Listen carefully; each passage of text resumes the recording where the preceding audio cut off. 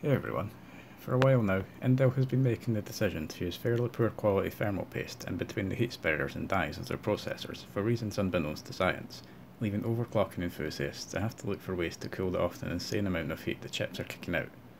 Fortunately, you can fix it yourself by buying a delidding tool like the Delid Die Mate from Extreme Overclocker Der Bauer for around £27 on overclockers.co.uk, or you can buy the Rocket 88 for around $40 and replace the stock thermal paste with a liquid metal based paste such as Cool Laboratory Liquid Metal Ultra, or what I'll be using today, Thermal Grizzly Conductonaut.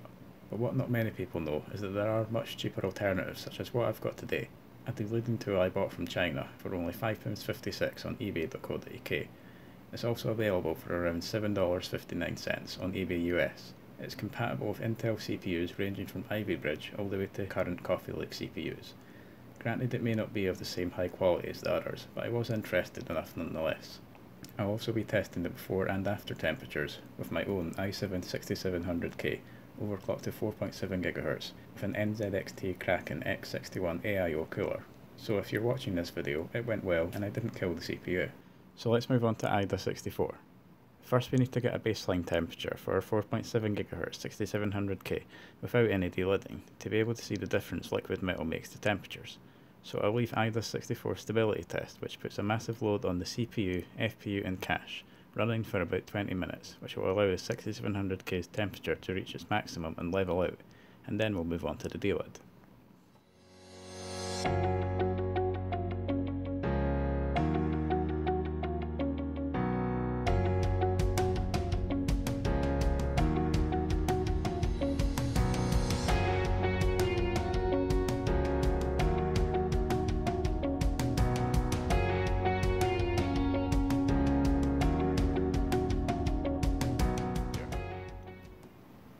After the 20-minute test, the 6700K had reached an average temperature of between 70 to 75 degrees Celsius.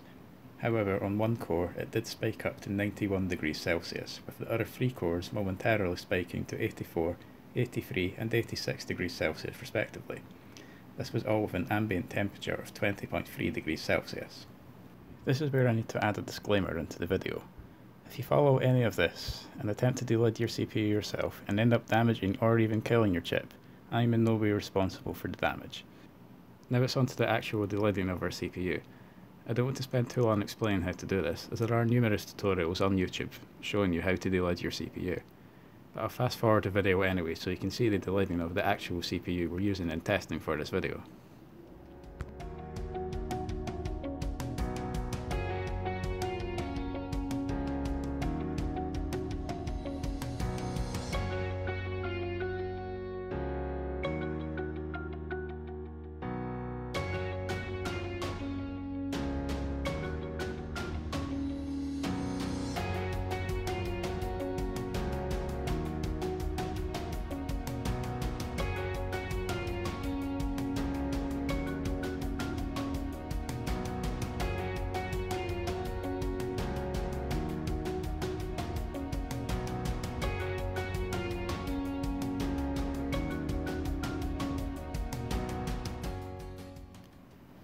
After a 20-minute test, the 6700K had reached an average temperature of between 55 to 57 degrees Celsius, a massive 15 to 20 degrees Celsius change in temperature, with the four cores of the 6700K momentarily spiking to 74, 65, 66 and 66 degrees respectively, all with an ambient temperature of 19.8 degrees Celsius, showing just how bad the stock thermal paste that Intel uses is.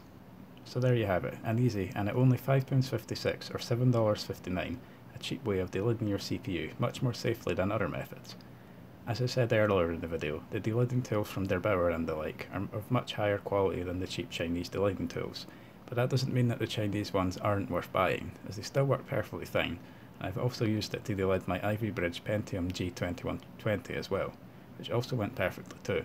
So if you don't quite want to spend the money that the mainstream tools cost, you have a reasonably cheap alternative with little risk to your CPU. If you enjoyed this video, please consider giving it a like and subscribing to my channel for more content like this. Hopefully you'll tune in for the next one.